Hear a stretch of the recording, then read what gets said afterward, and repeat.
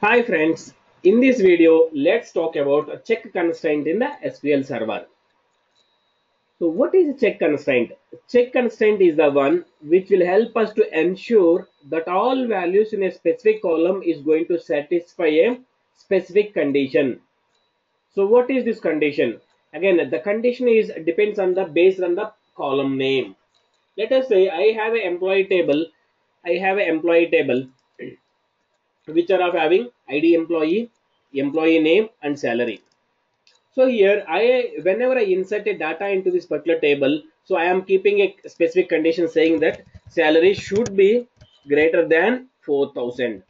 So even if I try to insert the employee with a salary less than 4,000, it should not insert. So that is the purpose of check constraint.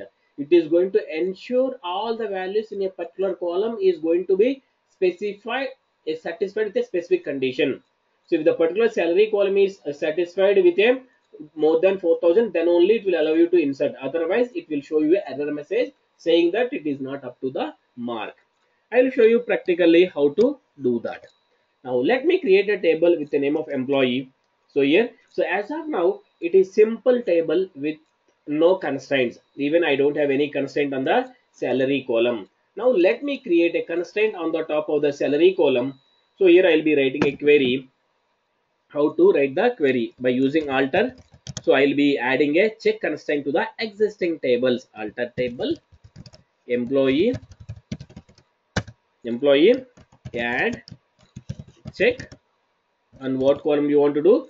Salary greater than 4,000.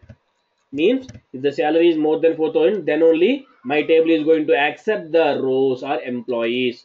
Now I just added a check constraint to the employee table.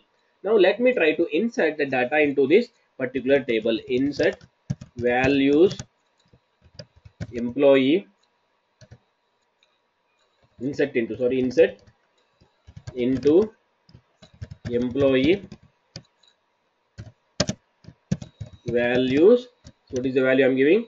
So 201 comma frank comma I'm keeping salary as 5,000. So the 5,000 is satisfying this salary check condition, so it automatically insert the value into the particular table without any error message. Now let me try to insert a one more record with a different values, but the salary will be less than that particular range to show you that error message. 202 comma Mary comma I am keeping 3,500. Ideally, as per the check constraint, this row should not insert into this particular table because this value is not getting satisfied with this condition.